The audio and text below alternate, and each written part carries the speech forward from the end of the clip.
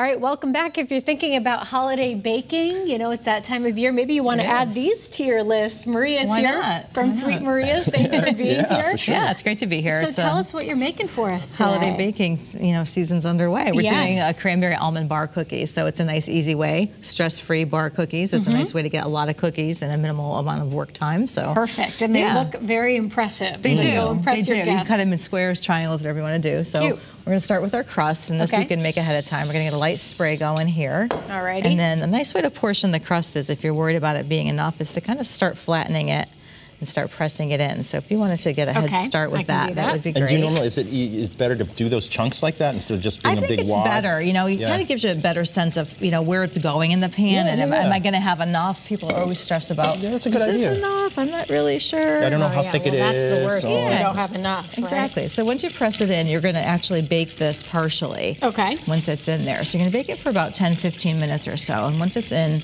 that looks pretty good. What do you think? Yeah. You know what, I can do? You want me to finish it over here? Yeah, why don't I finish it while you guys move on? Yeah, that's okay. No big deal. Yep. And then we've got the crust here. So once you put it in the pan, you're going to prick it ever so lightly with a fork, so like that. Okay. You're going to bake it 10 to 15 minutes or so. Okay. It can cool, it can stay hot. In the meantime, I've got this gorgeous unsalted butter here going. It's got brown sugar and some honey. So this is going to be our topping. So you can see how super easy this is already. Yeah. So once this comes to a boil, this is really all you want to do with this.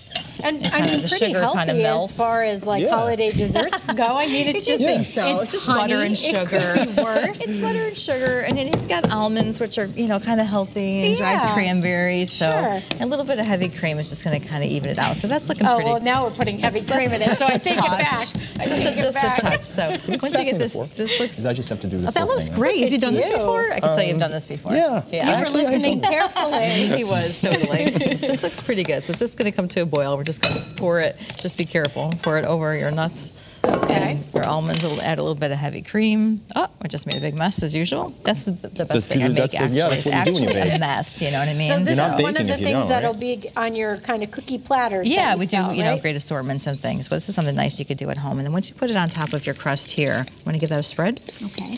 Once you do this, you're going to bake it, put it back in the oven for another like 15-20 minutes or so. It's just going to get caramelizing, delicious. Easy peasy, huh? Totally. You can make it a day ahead of time. It stays, for a good couple of days. It's got a great shelf life. Love it. So you can impress all your friends, cut them into triangles, squares, whatever you want to do. Maria, tell us where you're located if we want to come check you out. We're in Waterbury at 159 Manor Avenue in the east end of town. So stop on in. We got plenty of cookies, cakes, all kinds of stuff. Of course, Maria will do all the hard work for you and impress your guests if you don't